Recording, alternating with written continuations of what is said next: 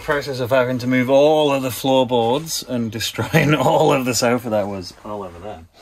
There was some 240 volt cable that ran all the way down to the floor over there, and then all the way along the back here, all the way down to here, to a random single socket, then all the way underneath here to another 2 sockets here, up the wall, and then back down to go to the back of the boat. So for us to do what we're doing, do what we're trying to do, and also to put the sockets in a more useful place, I'm just temporarily rewiring all of the 240 volts and taking things apart to make it all fit, and also trying to not have this is hot water from the back boiler. From the back boiler, so when the stove's going, so we need to protect the cable from being heated and exposed to that, so I'm wiring it into some protective piping.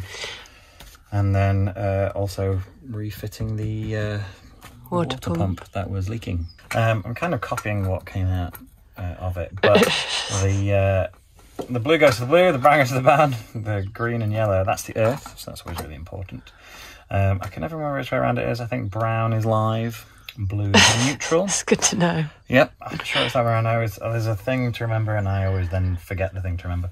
But then they all go into the back of these. This is your 3-pin double socket thing, and they all go in together. So blue to blue will go into the neutral, the brown to brown will go into the live, and the earth will go into one of the earths, and then that continues the circuit across the sockets and then down the cable, and all of these sockets are in series.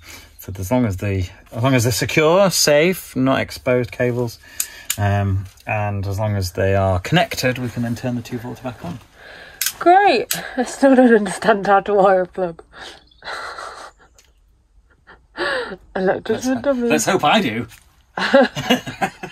Ash is just digging up the old insulation from underneath the floorboards where all the ballast is, and it's not the best by any means insulation, which is really bad. Loads of nuts. But what we found is some nice mice nests. Yeah.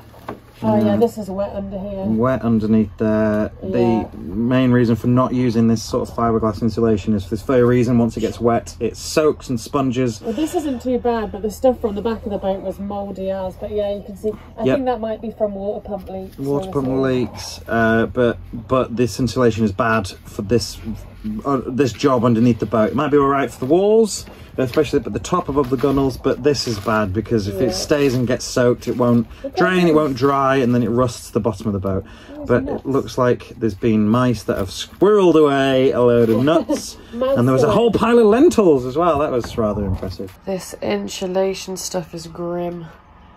Look, it's just, I have my arms covered, but it's still brought out a mighty fine rash. Ouch. Just dug and chiselled and chiselled and chiselled. There's roof felt that was laid like at the bottom of here, and because it got wet, it just broke apart and basically like stuck to the paint and the metal. So yeah, I've just chiselled loads of that up. But now I've got to leave it to dry, sort out the water pump, leaky water pump, and get de-rusting.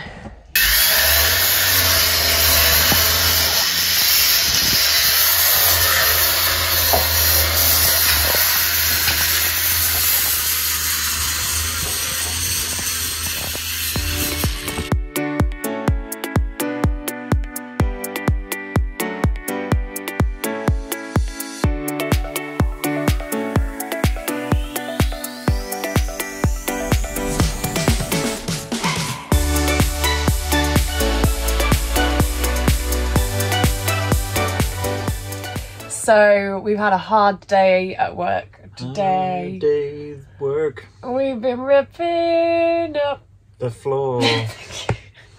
Have you forgotten already? So we're currently sat where the old dinette used to be. We destroyed it. And then all of these bricks we ripped out. We're all under the floor. Big day today. Gaz also did some wiring. Rewired some stuff. The water pump. The water pump leaked. And we de-rusted all of the patches. patchy, rusty thing from the leak. I also stopped the leak. So I piped and rewired today. I don't think we got a video of that actually, or a picture, but... That's because swearing was involved. Gaz is a genius. I like to do the tasks that are real simple, like moving bricks.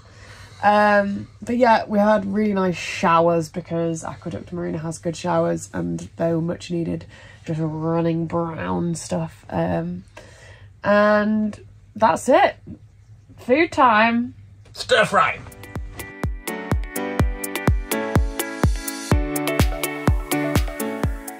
So we're finishing yesterday's work. Gaz is going to be... What are you going to be doing? I'm getting the angle grinder on like a sanding disc and de-rusting the bottom of the boat. If you look down here, it's really rusty. Although we really cleaned it up well yesterday. So we're going to have another blast de-rusting and then we're going to paint it. Well, we're painting it with Ash. With Vactan. With Vactan. Safety warning. Me and Gaz don't use the goggles for when we do that angle grinding. Can't talk this morning. I'm not awake yet. But you should wear goggles if you're watching this and I've never used an angle grinder before. Do not. I'm gonna get goggles. Coffee. Okay. I've got a cool mask though. Yeah, that mask is great. Where is it from Amazon? It's so good. It's like 18 quid, and I normally am like sneezing and everything with all the dust, and that just fixed it yesterday, didn't it? Magic. So yeah, finish that off. Get stuff going to the tip. What else are we doing? Going to buy some plywood and have an afternoon off.